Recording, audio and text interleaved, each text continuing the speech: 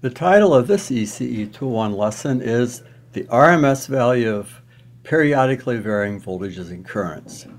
Now, in many cases, the voltage or current of interest in an electrical system is time varying in a periodic fashion. The waveform, that is to say the voltage plotted versus time or the current plotted versus time, repeats itself in a regular fashion. An important attribute of these periodic waveforms is the RMS value, where RMS refers to the root of the mean of the square. We'll say more about that later. The reason the RMS value is important is that it allows a ready calculation of average power. We certainly don't have to look far. For example, if it's a voltage that changes periodically. Here we see an electrical outlet common in the US and a plug about to be inserted into it. Once the plug is inserted, the voltage across its two terminals is a sinusoidal waveform with a period of 1/60th of a second and a frequency then of 60 cycles per second, or 60 Hertz. Suppose the plug connects to a resistive load. What is the power delivered to the load as a function of time? Before addressing the power issue, look at a graphical representation here of the voltage waveform with voltage on the vertical axis and time on the horizontal axis. The cycle is 16.66 milliseconds. So the waveform may be expressed in equation form as a sine wave of argument 2 pi times 60t, where t is the time in seconds. Now the units of this argument, by the way, are in radians, not degrees, and this corresponds to a frequency of 60 Hertz. As for the amplitude of the sine wave, as you see here, it's 169.7 volts, and we'll say more about where that particular number comes from later in this lesson. If this voltage is across a resistive load, the power delivered by the voltage to the resistor is equal to I times V, current times voltage. Or using Ohm's law, power is equal to V squared over R. Since V is a function of time, of course, power is a function of time. Note that every time V crosses the zero axis, the power goes to zero. Now in this example, unlike the voltage, the power is always positive. For a specific numerical example of R equal 100 ohms, the power reaches a peak value of about 288 watts. Note that the period associated with the power is half that of the voltage. The power waveform repeats itself 120 times per second. So by looking at power as a function of time, we can see that the peak power and the minimum power at a glance are 288 watts and 0 watts. What about the average power? Well, that must be carried out mathematically. We need to calculate that. But the good news is we only need to consider one period, since it just repeats itself after that.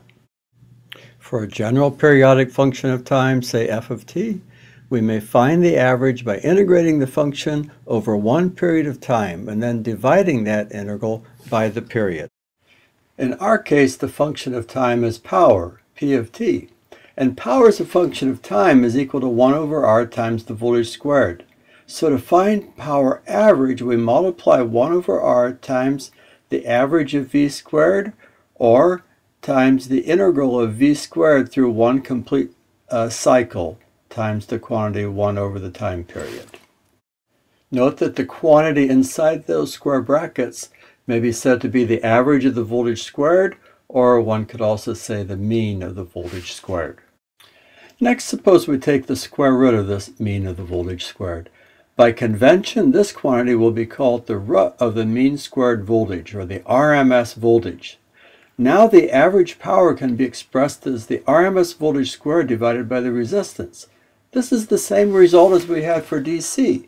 Power equals V squared over resistance.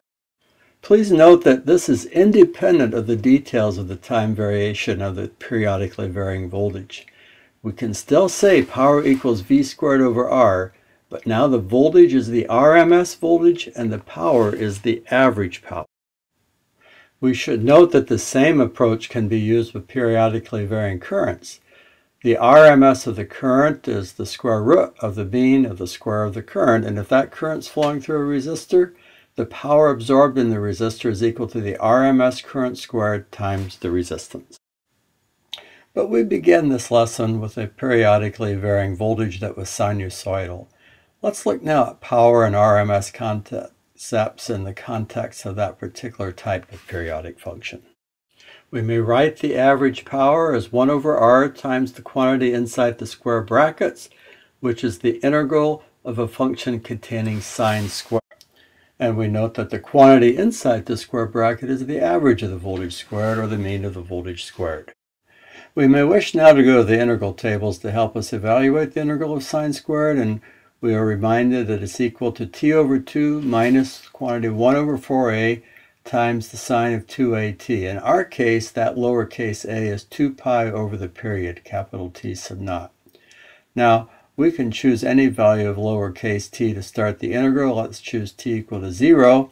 And then the limits of integration will be from time t equals 0 to time t equal to the period, capital T sub 0. And using those limits of integration, we can see that the second term inside the square bracket goes to 0. So the average power ends up to be simply equal to 1 over 2r times the peak value of that sine wave squared.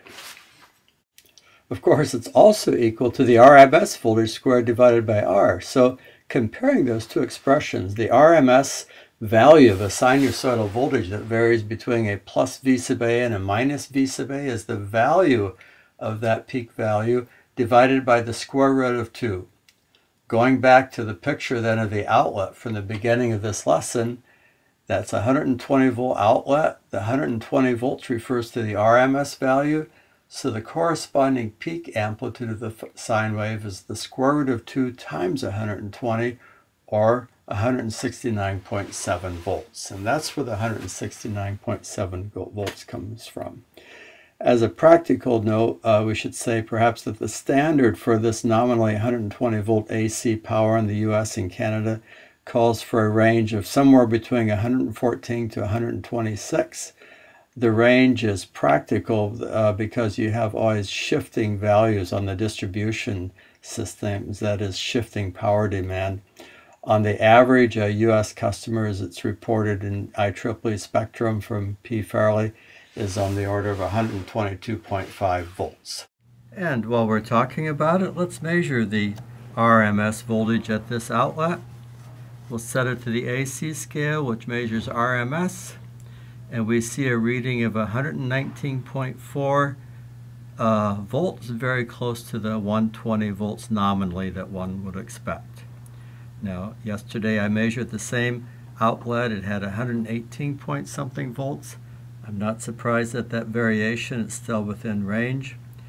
But in both cases, the frequency is 60 hertz. That is very tightly maintained.